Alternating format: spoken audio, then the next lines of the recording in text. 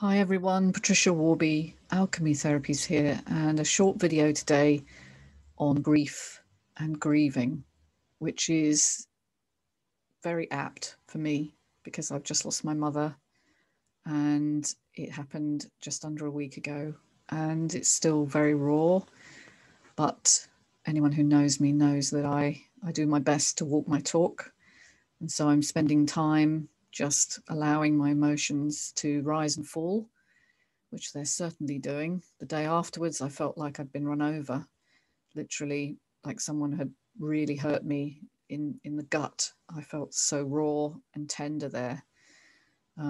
So it goes up and down.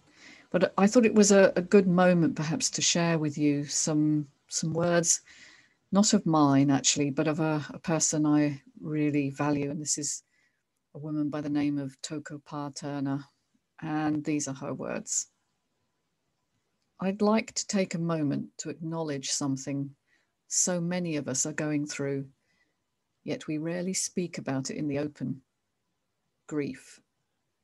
Grief is the response to a broken bond of belonging, whether through the loss of a loved one, a way of life, or a cherished community.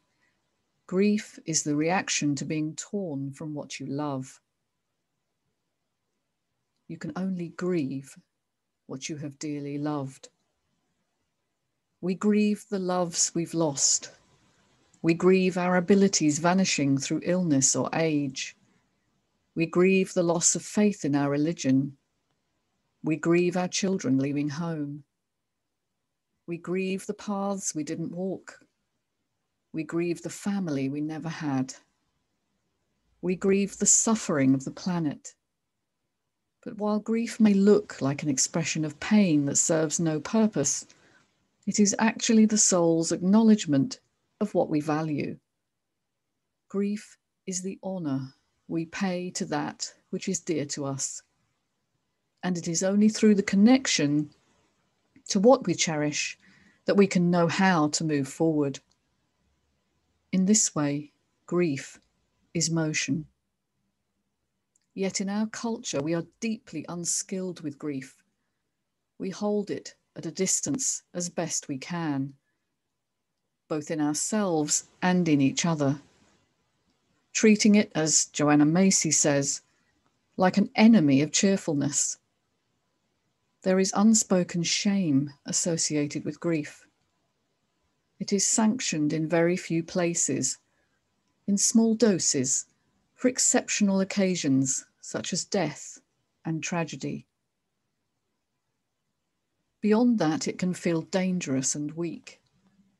Perhaps because we fear we'll drown in our despair, or because it means falling apart in a world which values holding it together above all else. But grief plays an essential role in our coming undone from previous attachments. It is the necessary current we need to carry us into our next becoming. And that's just a short excerpt from her book, Belonging, which is a fantastic book. And I just wanted to read that really because often people don't acknowledge their grief, and grief comes in many different forms and everybody grieves in a different way. And there are stages to grief, as Elizabeth Kubler-Ross discovered, through denial and anger, through to acceptance.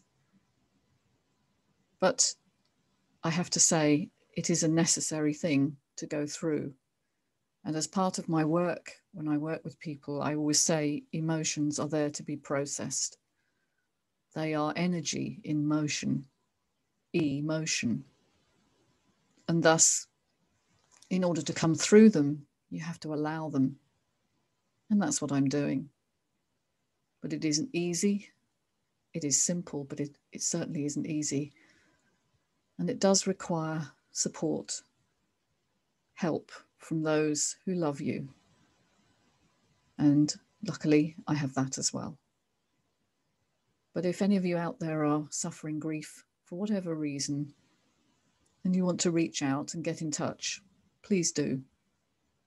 My contact details are below. And in the meantime,